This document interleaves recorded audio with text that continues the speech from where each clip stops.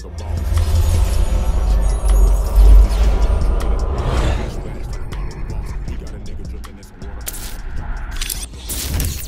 one-on-one. Yeah, we gon' talk, we gon' have fun. We be on fire, we be lit. It's a unique hustle, big shit. Big shit, big shit, big shit. It's a unique hustle, nigga, big shit. Big shit, big shit, big shit. Name another podcast like this.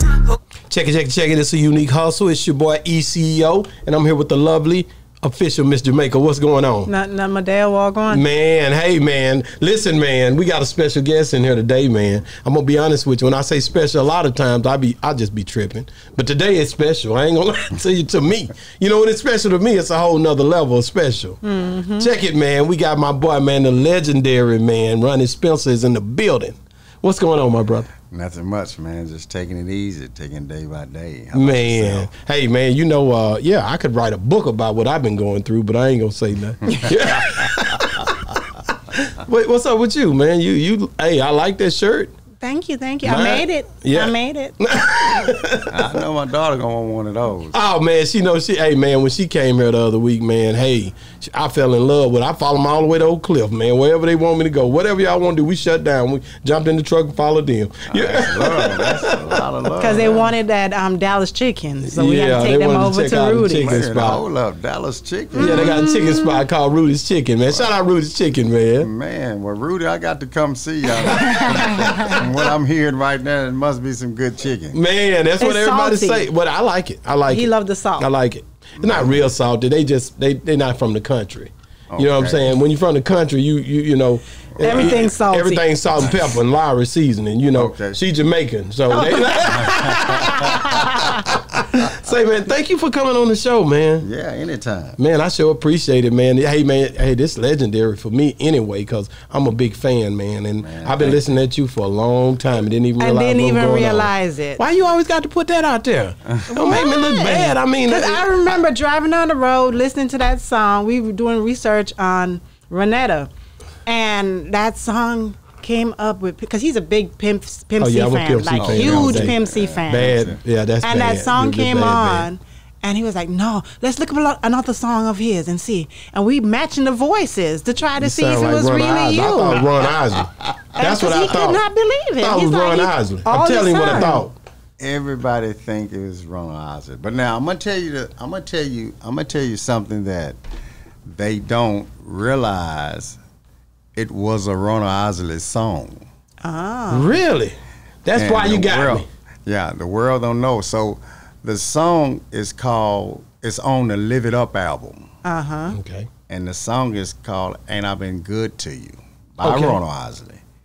And what I did was just rewrote the words and sung it the way that I felt. That you felt like it needed to be. You feel, and because music talk to you, so if you just sit down and listen to the track, you can pretty much, know pretty much what to say on the song if you listen real good. Man, I tell you, when I first heard it, this was in 95. I want to say 95, 94, whenever it came out. That Riding Dirty album. 96. I know it was somewhere. Right. Look, because I ain't gonna tell y'all my age. But I kind of remember when rap first started, nigga. So don't even think about it. When it first started out, like when it wasn't it was just R&B and me. I was good with that too. And when rap first started, it was a Jamaican who started it, right? No, we don't want to go there. This is the part I don't like right there. This is what I get. They say that a Jamaican started rap. And I researched it, and they said, yep. Well, I was mad about that, man. I might be wrong, but I thought rap came out Sugar Hill Gang? No, I think rap started, and this young particular man is real good. He go by the name of Curtis Mayfield. Curtis Mayfield. When he first did I'm Your Mama. Yeah. So DJ Kool Herc. Look. He's Jamaican, rap. DJ Kool Herc. But what you just said, come on, tell your story. When you Google it, it said it. Yeah, it's Google the line. Tell me about what you about to say about Curtis Mayfield. Mayfield was the one to me. Yeah. I could be wrong, but Mayfield is the one to me that really got people to kind of jumping on rap, because he kind of did singing rap. Okay. And, actually I did a song over with Mayfield, but see that? It's like then that's when I guess the Sugar Hill Gang and all the other ones start coming up with, you know, with rap music, and then boom, I think it just blowed up. But, you know, the real hip hop artists is out there. Maybe I shouldn't say it like that. Was like Carol S. Warren and all that was real hip hop. They was real, the original. You know, the original stuff out there. So I got to give it to the New York people. They was on it. You know, for as. So do we want to? You want to go back? I know you always messing with people. She got this thing she do. No, because a lot of times I like to go back in someone's history, because a lot of times when people get to know themselves, really, they go through the ups and downs, and that can help a lot of our viewers to know that they're going through something that you already went through and how you overcame it. You see what I mean? Yeah, I understand. So tell me about you before the music. Well, I was a church boy. You know, Mama kept me in church. So, you know, I sung in the choir, St. Emmanuel, and I just used to walk around the house and sing, you know. And how old were you at that time? 6. Wow. You know, 6, and just didn't know I was singing. Just. Did you get it from your mama? My mama did play in a band. Okay. At 4212 Alameda, Mitchell's Lounge back in Houston. They did have a band back there. And okay, they used to so play. So I guess that's where I got my singing from. Playing instruments, my daddy played a B3 Hammond organ. So I, you know, picked a lot of stuff off from him, like the hats and stuff like that, because they was all, back in the day, that's all they wore was, you know, dark Godfathers and hats like that. They all dressed up and kept meat coats and stuff on. So I just Tom Walkers. Man, I just picked it up. And were you raised in the house with your mom and your dad? I was raised in the house with my mom. I was more a mama boy than I was a dad boy. So I was raised with my mama. You know, she had 4 of us, so it's 3 boys and 1 girl. My lovely sister by the name of Rachel Spencer, my oldest brother Richard Spencer, and my other brother Rawton Barrett. He the only one had the last name of my father, but everybody else had Spencer. Okay. So you fell in the middle of all of those kids. I'm the baby boy. The baby boy. The baby boy. So you the spoiled. Go on and say it. Whoa! You say the spoiled brat? Yeah. That's why he's a mama's boy. She must have play about that boy, not that little one. No, just like you. Same thing. It's just a different time. She can't say nothing you got on that. I got her. I already know, man. So just when you was coming up, when did you realize, like, I'm going to do music professionally? Was that later on? That was later on. I used to play a lot of sports. Played a lot of Played that football, basketball? Yeah, basketball. And that's how I really got discovered on the basketball court. Really? So, were you singing on the basketball court? I was used to sing and shoot the ball in the hoop and laugh at it. And I got so good at it to people was like, he can't do this. And then there's a guy by the name of LD. Okay. Really used to always tell me, hey, man, when I do my album, you gotta be on it. I want you to sing on it. I said, okay, no problem. At first, I thought he was, you know, joking, but he never was joking. He was serious. So one day we was playing. We had a big basketball meeting out there. There's a bunch of us playing basketball, and this limousine pulled up, and it was 2 big guys got out of it. We still playing basketball, and I'm winning, and I'm started shooting the ball and singing on them, and they was just standing there looking, and then. One of the guys say, man, you know these guys right over here? I said, no. So LD, you know, he had told him where I was and this type of stuff, and say, man, we jammed down records, and we need you on a project. We got a project that we're doing with LD. We just signed him, and he wants you on his album. And I was like, oh, man, I was just playing games, you know. I didn't take it serious. So he said, well, man, I got $3,000, man. That money make you take it serious, yeah, real quick. I got $3,000, man. He really wants you on the song. If you want to do it, I mean, that's what we'll pay you, you know. By then, I didn't know nothing about music. You know, I didn't know, you know, I just said, okay. When you said 3 racks, I said, okay, see, that money, that money. So I even got in the limousine and talked to these cats. And he said, well, man, we'll take you to your house. You can follow us. I said, okay, cool. And I was right around the corner from the park. And I followed them off of Telephone Road and Jam Down Studio. And they played a song called Let Me Blow. That's the name of the song that I got on the album. The name of the album was Home of the Free. And that's your first one.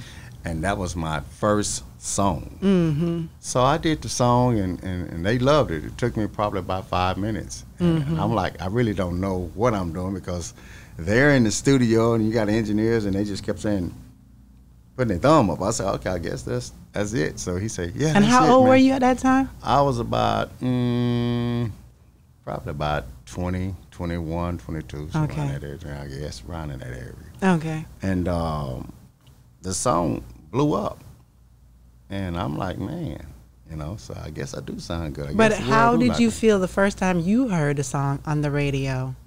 When I heard the song on the radio, I was amazed about it. I was like, man, is that really me? Because, you know, radio, they put another sound to you know, your voice. And so I started sounding professional. I said, you know, I'm professional, so I better, you know, I got to check into this. So it blowed up, and then, you know, I had Big Moe and Screw. And he got the song. He said, man, you sound so good on that song.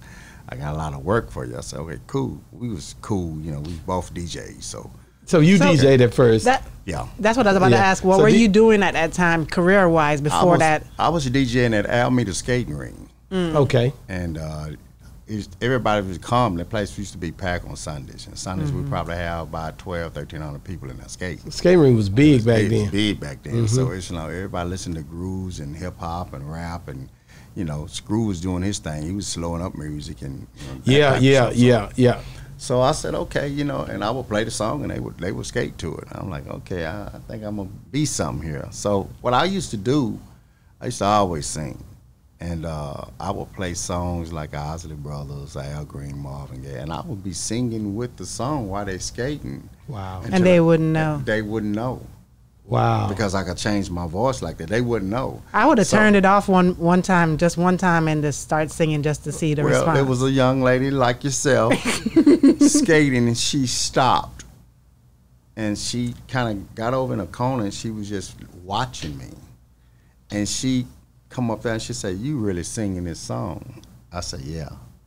She said, I think you need to sing professional. But she never knew that I did the song with Al D. Yeah. And she would skate to it. She never knew it, but she thought it was Ron Isley. See? That's what I'm telling you, man. So it tricked me. Yeah, it just kept going and going. And so one day she told a lot of people in the skate ring, Ronnie's singing up there, man. That ain't, y'all tripping. He's singing up there. And I said, oh, man. I said, man, next Sunday y'all watch. He going to be singing. And I never knew she had told him that. So it's a couple of Ron Isley songs come on. I got to going hard, you know. I'm singing. I think I played Smooth Sailing by Ron Isley. Hit that. And man, the song come on, and it was just going, and so I got into it. You know, so she looked up and she called me, nothing but smooth sailing tonight. So I just kept singing it, and the next thing I know, everybody stopped skating. And then they looking at me, and I'm so off into the music, you know, I'm not paying them attention. And then all of a sudden, they just start clapping. When they clapping, I raised up. I said, "Oh man, these people! This is crazy. Yeah, this is crazy." Did you get nervous at that time? That's when I got nervous. I said, "Oh man, this is crazy!" And I couldn't get the smile off my face. And they was like, "Man, you sound so good, man. We thought that was we knew it was Ronnie Isley, but I played the instrumental." Yeah, and went in. And then you. But see, on the instrumental on Smooth Sailing, they have the background on there. Yes. But they don't have the lead part. So I did the lead part. Rocking so when the background came in, I knew they would know it was the Isley Brothers. Yeah. You know what I'm saying? So, but by me not knowing that I sound so identical like him, they was amazed. They was just stopped skating. So when they started clapping, I'm like, everybody ain't skating no more.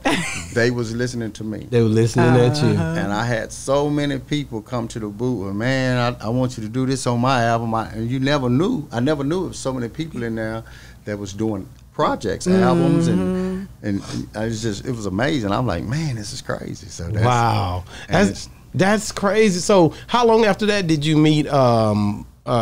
How did you end up linking with UGK? UGK heard Al D's album. Okay. And he was going to do some stuff with Screw. Okay. And he Pimp C? Yeah, Pimp C was. He was going to do some stuff with Screw. So he said, Screw, man, who is this guy sound like the Isley Brothers? So Screw said, that's my goddad. He said, no, man. He said, yeah. Can you get him? He said, yeah, I'll call him. He'll come right over. As a matter of fact, he just left. Wow. He said, man, I got a song. So he played the song Ain't I Been Good to You by the Isley Brothers. Okay. And I listened to it. I said, yeah, I know that whole song, you know. So he said, well, man, I got a track that I want you to do. And he had sampled the Live It Up song. I mean, Ain't I Been Good to You on the Live It Up album. Okay. And I said, yeah. He said, you think you can do something with that? I said, sure. I said, but don't play it because I don't want to get in trouble with Ronald. I say, we'll come up with the right words and, you know, I can kind of, you know, do it. He said, okay. So it took me about 5 minutes. And I sung what I thought would go on the track. Yeah. And they loved it. UGK loved it. They jumped. They said, man, let's record it. Let's go to Skip Holtman in the morning and record it. So I said, okay. So when he said Skip Holtman, I'm thinking it's just a studio in a house or something like that. But when I got out there, it was $1 million studio. Ooh. Wow. So now I get nervous. I'm like, whoa, man, what is this? Man, this man had a mixing console probably from wall to wall in there, probably over 150 tracks on the board. So I'm like, okay, this is the big league. This wow, is you like this it? I gotta, you know, this is what they shooting for. Yeah, man. So now I kind of get a little cocky, and I say, so all right. So I'm singing the song, so everybody's telling me how to do it. So now I realize. Now this is the one.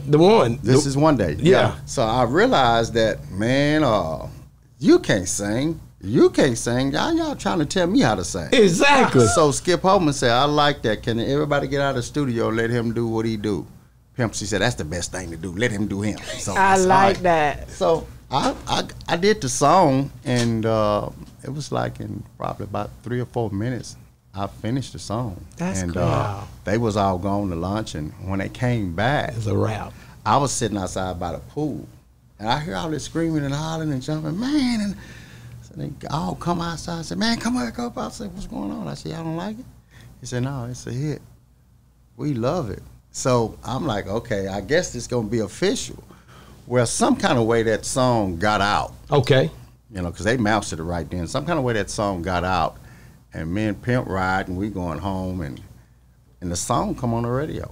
That same day? That same day. That's one thing. I don't know. Ronnetta Ronnetta was saying thing. something like that about which song was it? Bar Baby. Bar Baby. That it came out like that too. Yeah, and it nobody does that anymore. Not in the same day. How does that? How is that guys, possible? Man, these guys was professional. They know how to do them playlists now. And Pimp was just incredible in the studio working with him. So he already pretty much knew what he wanted. Oh, so him and Bun B was incredible. That's all I can say about those guys. Especially Bun B. He was the type of guy, he could write his verse and read it and ball it up and throw it in trash, go to sleep. And wake up. Pimp say, Bun, go lay your verse. And he go one take and it's done. So he was one of the guys that I first seen do that, and I was like, that young man is amazing. That young man got a gift. So wow. I always said Bone was for his time because he was so good with words, and he could write stuff and just kill it. Man, kill it. You want that one day? You want to hit that one? Please. One day, y'all. Yeah. You want to hear the acapella? Or you want to hear the music? Acapella. All right. You know I wanted acapella. Don't do that. I thought you wanted it with an orchestra. I want to hear your voice. You want to hear my voice? Okay, here it is. I'm gonna do it for Boss Talk 101. Hey. Here it is. Fool, one day you here, and then you're gone. Yeah. One day you here, baby, and then you're gone. One day you here, baby, and then you're gone. Man, you made a tear come to my eye. Don't do that. Boy, I used to be in that old Cadillac I had, boy. I would come down through there, boy, when I had that thing rumbling. You don't understand, man. Say, when I come through there, man, you couldn't tell me nothing, man. I was gonna get in some trouble back then. You gonna get in some trouble, man. Oh yeah, you know, I was a young cat then, you know. So yeah, I was going to jail or something that day. Your voice is, and this it I'm speechless, but it comes down in Ronnetta. Her voice was just so effortless when she sang. it was just so effortless. And that's the same thing with your voice. You hit those notes and it's like there's no fault in your voice. No. Thank you. So I'm like, when did you realize that you passed it down in your gene to her? When she was born. Now, this is the craziest thing. When she was born, I was really waiting to see, because I wanted either boy or girl. Yeah. And it really, really true, I wanted a boy. I already know. And I said, I want a boy. I said, I don't want a girl. So I didn't. and when her mother was pregnant, she said, well, we having a girl. I said, I don't want a girl. You can have her. And I didn't hold Ronnetta for like 6 months. Really? I was really serious. I wanted a dude. I said, I want a boy because I ain't got to worry about nobody. Yeah. With him. And when she was born, instead of her hollering when the doctor spanked her, she hit a note. No. Wow. Yeah, she hit really. She hit a note. That scream was so unique, and my ears just rested. I say, that's how you. My daughter finna sing. I gotta sing it. So I started running around. Man, I gotta sing. So now they looking. So they said, we thought you didn't want a girl. Man, give me my baby, man. So she got it. And everybody was looking at me like I was retarded. And nobody heard it but you. Nobody heard it but me. Or recognized it, really. So one day, she started doing all the stuff. So when I sing, sometimes I beatbox and don't know I'm doing it. Wow. You know what I'm saying? And I'll show y'all that in a minute. I sing and don't know I'll be doing it. And when I heard her, she just come to me and she say, Dad, and she did say, I say, what's up? She say, look at this, A, B, C, and I passed out. That's what I used to do. When you were younger? When I was younger. So wow. I said, and she didn't even know that. That put it on the hotline. And how old was she at that time? She was like about 4. Okay. So I'm like, she kind of made a beat while she was singing. I thought I was the only one to do that. Wow. And when I recorded one day, No D is one of the producers, say, man, he beatbox when he sing. And when Skip Holman, he say, take all the music out and just play Ronnie's vocals. So when he did, that's what was going on when I was singing one day. Wow. So they cleaned it all. I said, we got to clean all of that because he beatbox. They thinking it's an instrument.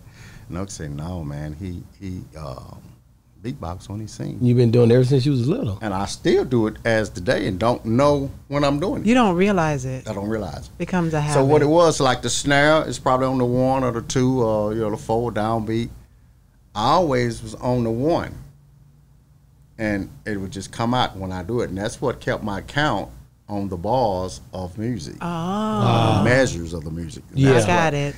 And they tried for days. And don't do that. I don't know what you're talking about. Because it was just natural. It's a natural gift. So I've been doing it since I've been doing music. How did it sound? Give me something. It's kind of like, I'm going to sing the part that on the new song that me and Ron I.S.G. got. Yeah, I supposed to got that already. So the name of this song is it's an inspiration song, and it's called hell, I forgot. It's been so long since I did it. Anyway, I'm gonna sing it. I'm gonna sing his part. Okay. And you might can hear it. Excuse me. You might could hear it in my voice. He say, listen up, son. I heard you back in the day. It was a song by UGK. I think you call it one day. You're here, now you're gone. Oh, but life goes on. 'Cause the day you prayed for is the day we did this song. You gotta hold on, be strong, and never give up the fight. You gotta stay true to what you do. Everything gonna be alright. You gotta hold on, be strong, never give up the fight.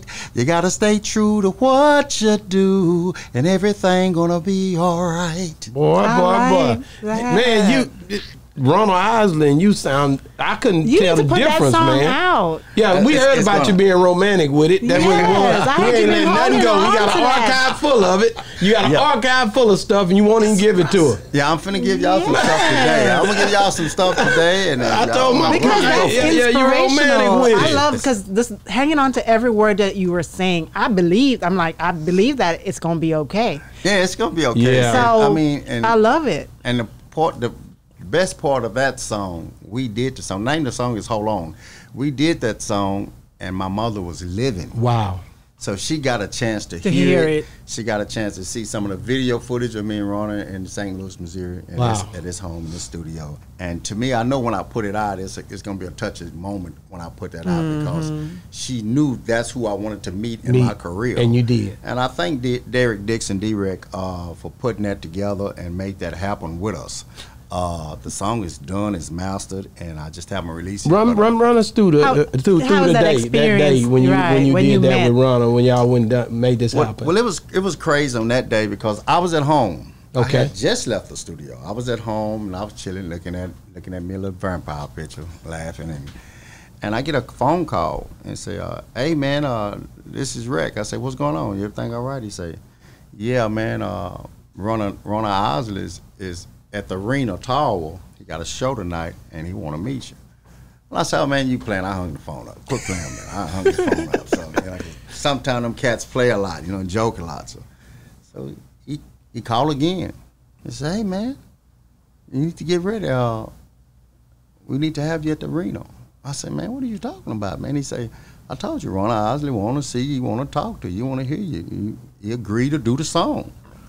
So I said, "Okay." So I said, "Well, all right, man, I guess I, get ready." He said, "Man, you need to hurry up because he gonna be performing probably around 7 o'clock, and they want to see you before they hit the stage."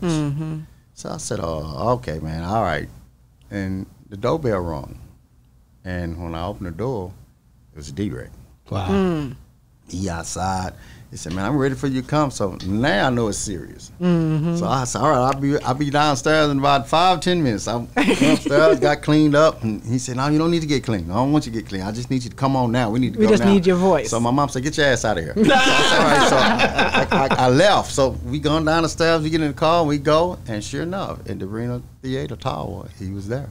So it was him, Ernie Isley, Angela Winbush, and a couple of more people. Then he had his hairdresser there. He walking around in a FUBU. Okay, he always fly. Yeah, he fly. That's what I like about him. He in his little FUBU robe, and the hairdresser's curling his hair as he walk. And he turned around and said, "Oh, I heard you sound like me." That what you said? So I said, "I guess that's what they say, And he said, "Yeah, that's what's been the talk in the town and the talk in St. Louis, Missouri, that you sound like me, and ain't nobody sound like me in 30 years. So I like, okay. So he said, "Well, since you sound like me, let me hear something." So I guess they thought I was just going, freeze up. So I said, "Okay, what you want to hear?" He said, "Anything." Then Ernie say, "Do hello." So I say, "Hello." He said, "Yeah." I said, "How you hit that thing, boy?" I love that. So they all standing there. Ernie playing with his guitar, getting the tune for the song. I'm like, okay. So all of a sudden, I said, "Here we go." Hello, hello, hello, hello, hello, hello, hello, hello, girl, hello, hello, oh. Hello, hello, hello, hello. So he like, wait a minute, hold on, wait a minute, man, wait a minute. So I said, "Oh, okay." So he say, "Well, do smooth sailing." I said, "Nothing but smooth sailing tonight. Anything that you want from me is mighty light tonight." So he said, "Wait, okay." He said, "Man, stop." He said, "I'll tell you what." He said, "Man, do Summer Breeze." I said, "Summer Breeze." And then he like, "Wait, hold up." So Angela say, "Is that your son?" So he said, "No." Ronna said, "No, it's not my son." So Ernest said, "Man, you've been messing around. It's something you ain't telling us. It's got to be your son because he hitting every note. Right. That you hit, he sound identical. Man, this man is off the chain. You sure that ain't your son?" I say, So he asked me, he say, "Is that your dad?" I said, "No, my dad deceased. He passed." And they all looked at each other.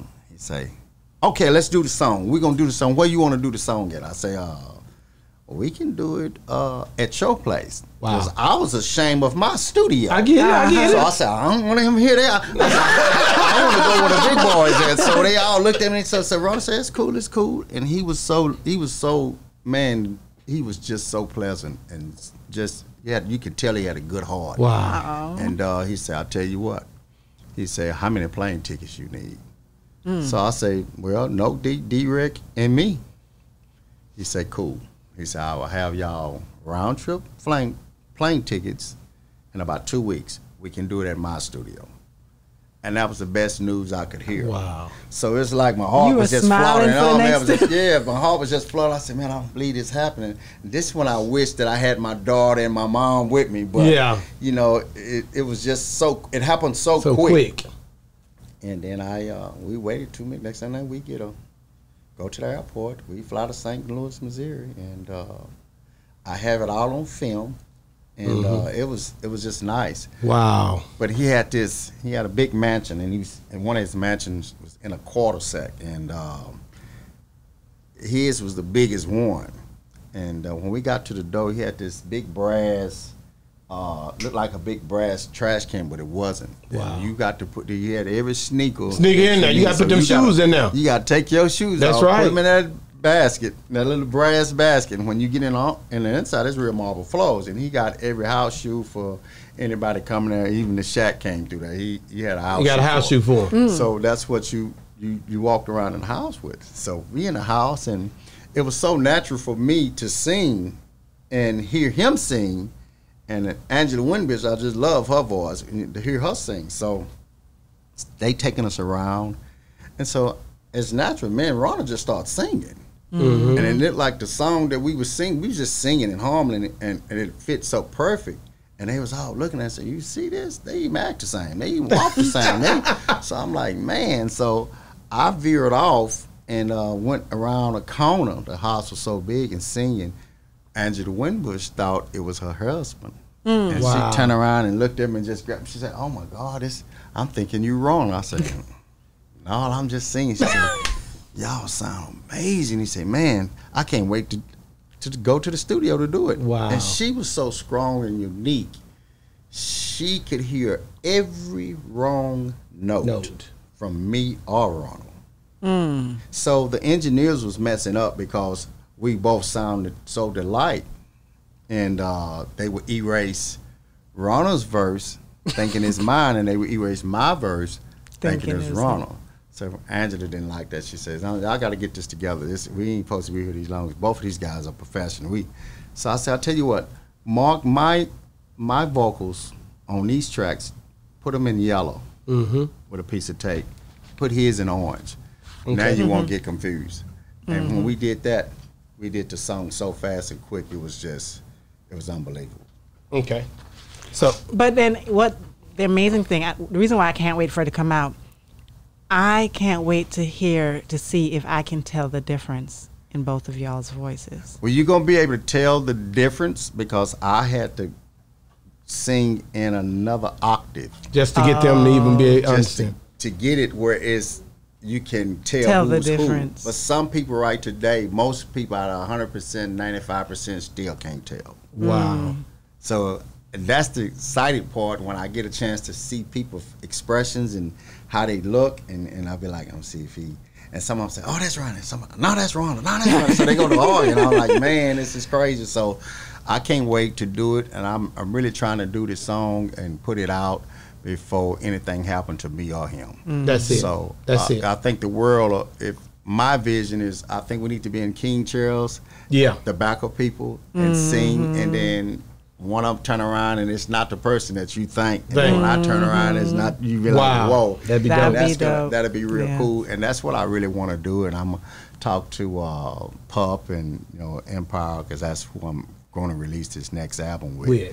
And I'm going to talk to him and see if we can make that happen. My question is, say you go in the studio and both of you sing, can you tell the difference? Yeah. I can tell the difference. Ron can tell the difference. And he's the first one saying, "No, I know the difference," because Ron is a little more higher than me, believe it or not. Ron can hit some notes. And I can go in there and hit some of his notes, but I can't hit all his notes. Yeah. And I know how far I can go, and I'm following a legend, so he don't have to. That's right. I'm following him, so he can just do his thing. And when I heard him hit some notes, I mean, a high tenor note is just, you know, off the chain, and I'm like, man, I hit that note.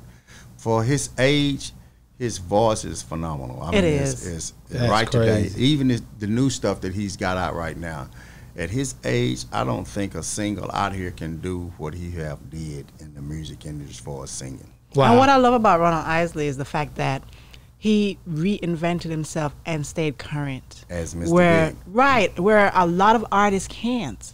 A lot of the older artists is still doing their, right. You know. And I give credit to R. Kelly on that, because R. Kelly, that was a smart move he did, and him and Ron Isley is real good partners and friends, and he did say it's hard to work with Kelly, which, you know, that's the good people. When you start working with people that really know music, you have to really humble yourself and listen to see where they want the song and how they want it to sound, because they wrote it. So they kind of pretty much know what it need to be like. So he said, other than that, Kelly's a good dude, and he's very talented. They did a lot of hits together. I can't wait till you get out, because I want to do a song with Kelly. You want to do one with him when he get out? Oh yeah, Kelly's all right. I mean, I think you know, courts got what they got to say, but I still treat him like a celebrity, a person, a human. You know, a good person. You know, they always going to attack the blacks for some reason. Come on, man. Come on, man. But you know, just like what they did to Michael Jackson, same thing. Bill Cosby, Same thing. But they can't take away his legend from him. They can't take away his talent. Exactly. And I tell people that, and they look at me and say, "Oh no, man, he washed up." I said, "That's just your stupidity." I say, what this man have did in music, and I said, you don't know who Kelly wrote songs with. He wrote songs to Michael Jackson, a whole bunch of people. That's right. I say, and trust me, that man probably have so much music when he come out, and it's gonna shock the world. Exactly. And I want to be one of the first ones to really work with him, because I really feel that I can do a lot of stuff. See, and that's one of the things I had. One of the questions I had is, who would you want to work with? But you already answered that. It's a lot of them I want to work with. You know, I want to work with a lot of different rappers. I want to work with a lot of different R&B ladies and men. I think me and Charlie Wilson can do something. That's my guy. I think we can do something together. I think me and, believe it or not, I'd say me and Lady Gaga. Really? Yeah. I would have never guessed Lady Gaga. Yeah, because my daughter, I do a lot of pop stuff for her. So I done got into that field, kind of doing a lot of pop stuff with her. Singing is very easy. A lot of people don't know that. They think it's hard, but you just have to take your time, and it's a lot of breath takes that you have to take. You got to know how to use your diaphragm or your voice. So when I was in church, those are to me are the king singers, because they gonna beat your voice up until you get it right. You feel what I'm saying? So it's like pretty much that type of stuff. So you'll learn how to control your voice.